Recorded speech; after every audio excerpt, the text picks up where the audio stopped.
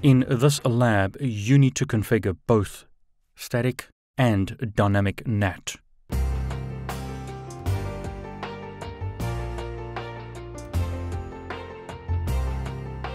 So we've been told to configure both static and dynamic NAT to get this network working. I'm going to connect to the Cisco router and open up a console.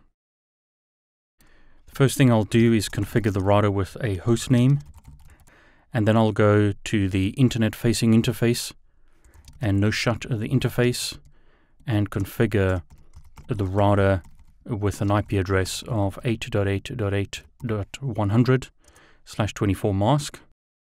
Go on to the inside interface and no-shut it. Configure an IP address of 10.1.1.254/24 mask. So show IP interface brief. The router has been configured with IP addresses. The next step is to configure static NAT for the HTTP and FTP server.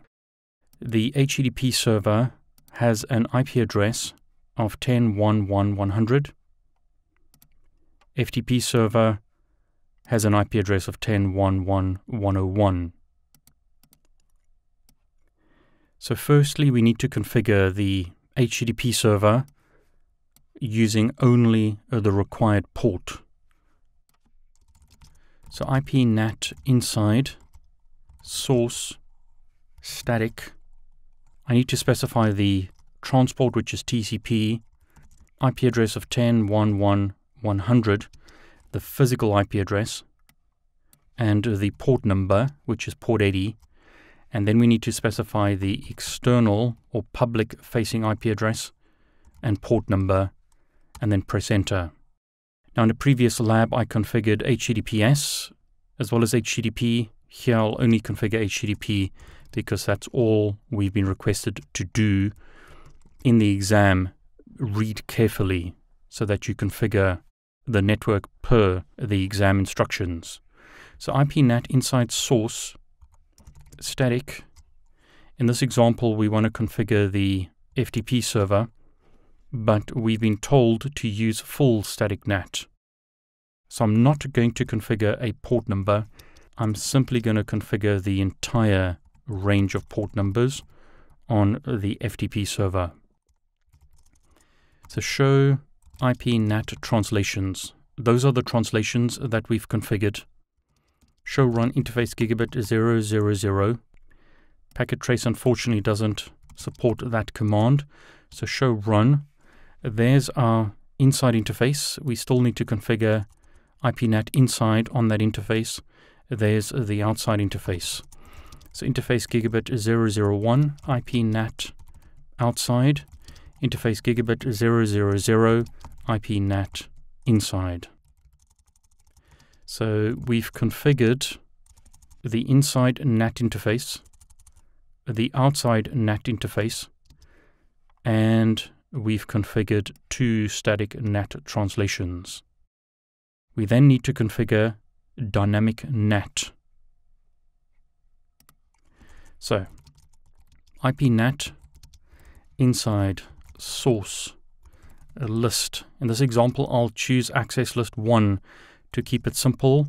Interface that we're going to overload is gigabit 001. Don't forget to do overloading. We've got two PCs on the inside that need to be netted. Create the access list. So access list 1, permit any in this example. So show IP NAT translations. We've got our two static NAT translations. We won't see the dynamic NAT translations until the PCs send traffic.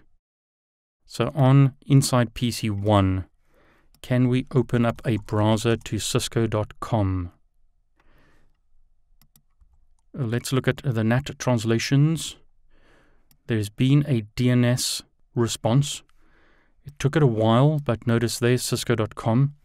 Look at the NAT translations again. What you can see now is there are the DNS NAT translations. PC had to connect to the DNS server and here is the connection to the HTTP server. So this host on the inside network has been translated to this IP address, and it connected to this server on port 80. We can do some proof of that by using nslookup, cisco.com. Notice that's the IP address of Cisco. We should be able to ping cisco.com as well. Notice that resolves.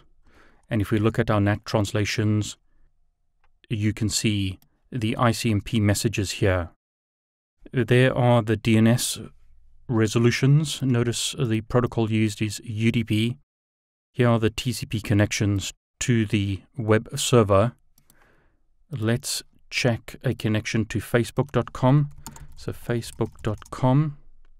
We can connect to facebook.com, show IP NAT translations. This is Facebook. So we can see the NAT connection to Facebook. We can also verify that by doing nslookup facebook.com, and there's the IP address of Facebook. So that looks like it's working well. But to confirm, let's do something similar on the second PC. This PC has an IP address of 10.1.1.103. At the moment in our NAT translations, we don't see 103 in the inside local address list. But if we open up a web browser to cisco.com, the PC can connect to cisco.com. And if we look at the NAT translations, notice there is a connection to cisco.com. There's the DNS translation. Facebook.com, we can connect to Facebook, show IP NAT translations. Here's the translation to Facebook.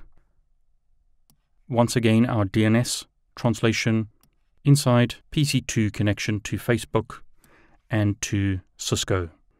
Here are the connections from PC1 to various servers on the internet.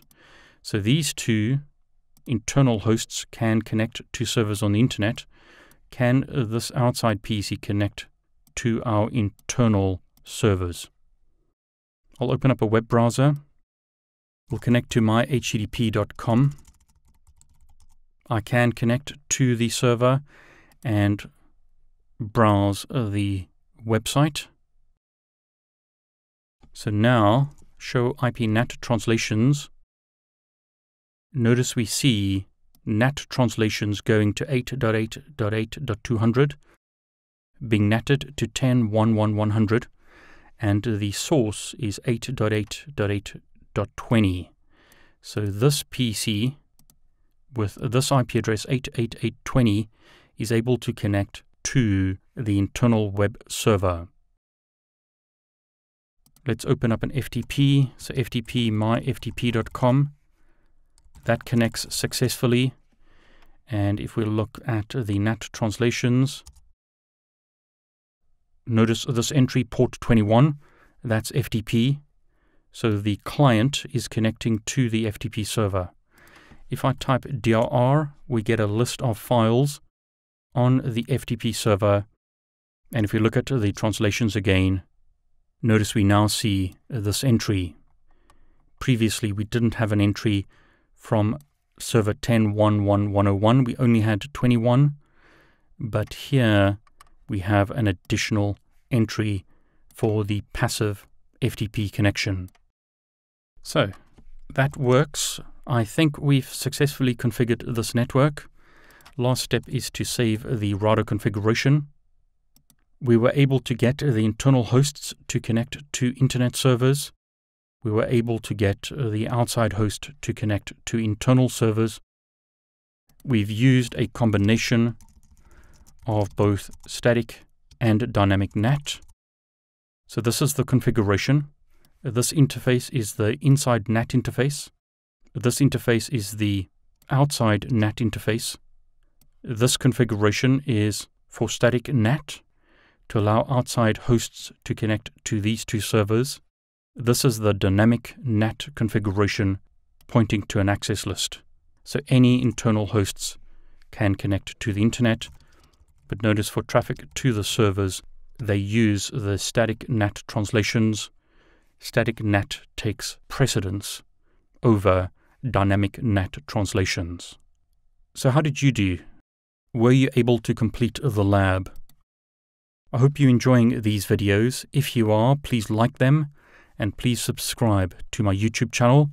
I want to wish you all the very best.